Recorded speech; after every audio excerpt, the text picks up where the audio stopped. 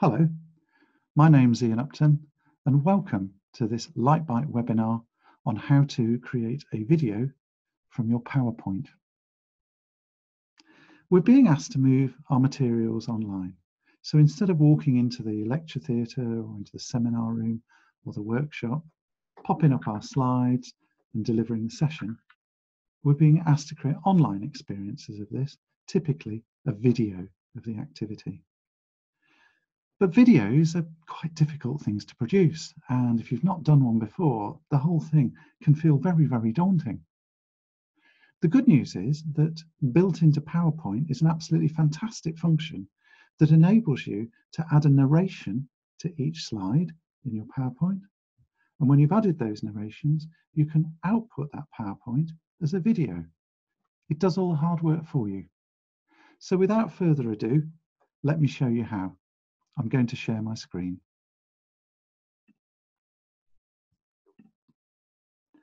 Now, before we move on, I'm a Macintosh user, so if you're a Macintosh user, this will look quite familiar.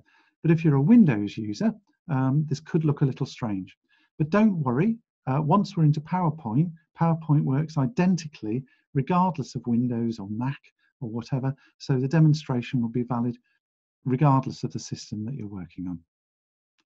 Let me fire up my PowerPoint. There we go. So this is a PowerPoint that is finished, and it's one that I deliver to my students quite regularly. As we can see, down the left, I've got my slides and diagrams and all that sort of stuff. And on the right, I've got the edit window. I click on a slide on the left, and then I can edit it on the right. So let's add a narration to the first slide. I click on the first slide, and then I go to the menu. Now we have to be careful here because PowerPoint in its newer versions has two menus. We have the main menu at the top, okay? That's the one that's always been there. But then we've got this thing called the ribbon bar, okay, which is a fairly new addition. There's tabs along the top here, home, insert, draw, design, whatever. And by clicking these different tabs, what happens is I get sets of different icons. If you can't see the icons, just click the tab a couple of times until you can see it. So I'm now going to click the Insert tab on the ribbon bar, and I'm going to move across right to the end, and the last icon on my screen is Audio. I click the Audio icon, I get a number of options, and I'm going to select Record Audio. When I get Record Audio, I get this little dialog box here. Now I can give my sound a name if I want to. I'm not going to bother. And I can see that I've also got some controls, a play button, a stop start button, and a record button. So I'm going to click record. Hello, welcome to our face-to-face workshop, which we're delivering online. Click stop. So I clicked record there. I made my narration. I click stop. I can press play. Welcome to our face-to-face workshop, which we're delivering online. And when I'm happy with that, and because this is a demonstration, I'm going to be happy with that, I can insert it. Now I can see I've inserted a sound because it's put this little loudspeaker icon right in the middle of my slide, blocking the text behind. So what I need to do is click it and perhaps move it down and just off the slide there. That means it won't get in the way of the text that's on the screen. Let's move on to the next slide. Again, we've got the insert on the ribbon bar. Make sure I can see the icons. Click on audio and record audio. I'm not going to change the title. I'm just going to click record. In today's session, we're going to give a reassurance. Now imagine I've made a mistake. I've stopped that there. That narration I need to change. Now it's really straightforward to change the narration. All I need to do is click on the record button again, and it will overwrite everything that's gone before. In today's session, we're first going to give you a reassurance that you can move your course online.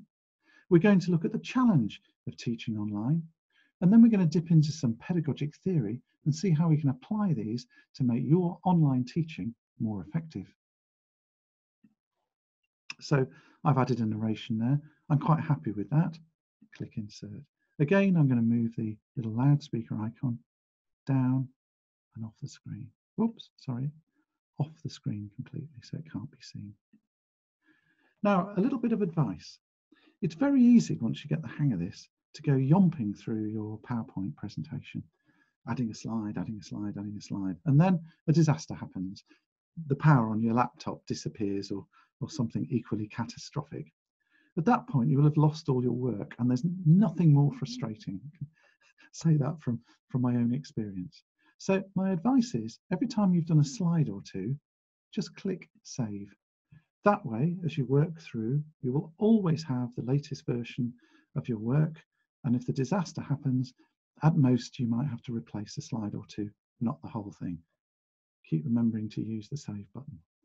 I'm now going to add one more narration, so just to remind ourselves, we click on the slide.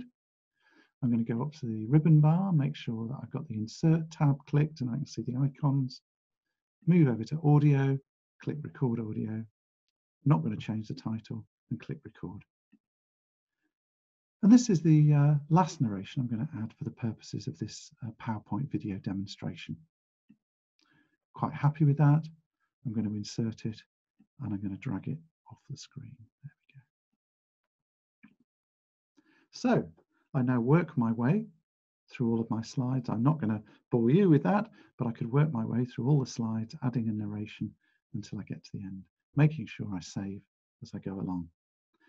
Now at this point, it would be lovely if PowerPoint had a play button that would work from the top, go through each of the slides, let me hear my narration and sort of give me an idea of what I produced. Unfortunately, I haven't found a way to do this. If you do know how to do this, let me know and I'll add it into this video.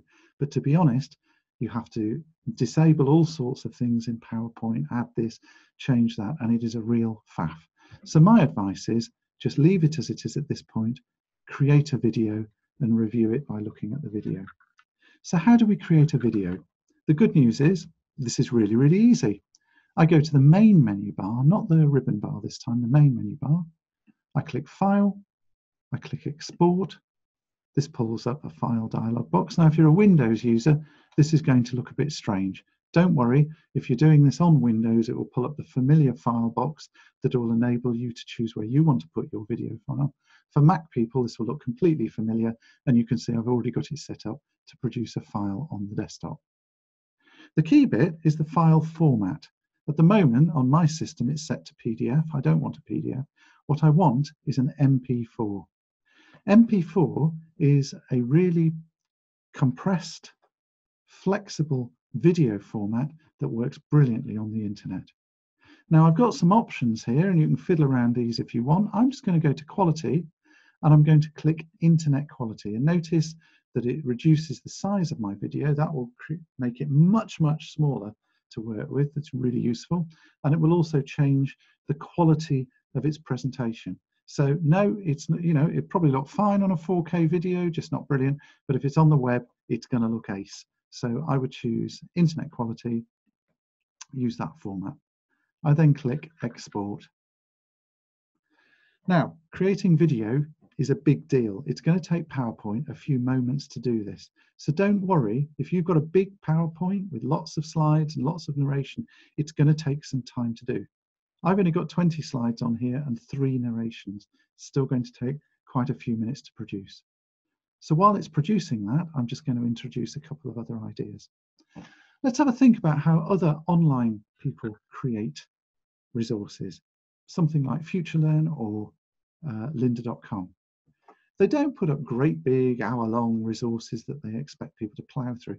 They produce little 5-10 minute resources, which means that students can dip in when they've got time, you know, when they're on the bus or when they're waiting for something to happen, quick 10 minutes, they can just have a quick look online and they always know where in the system they are.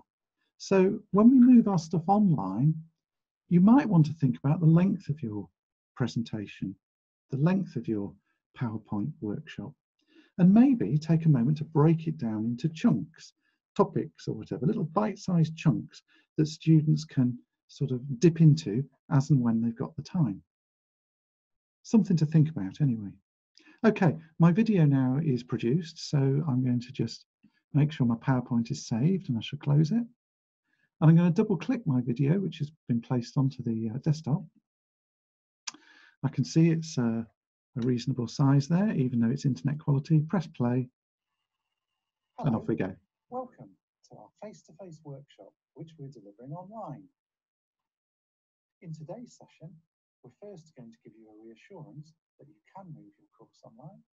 We're going to look at the challenge of teaching online, and then we're going to dip into some pedagogic theory and see how we can apply these to make your online teaching more effective. And this is the last narration I'm going to add for the purposes of Okay, this.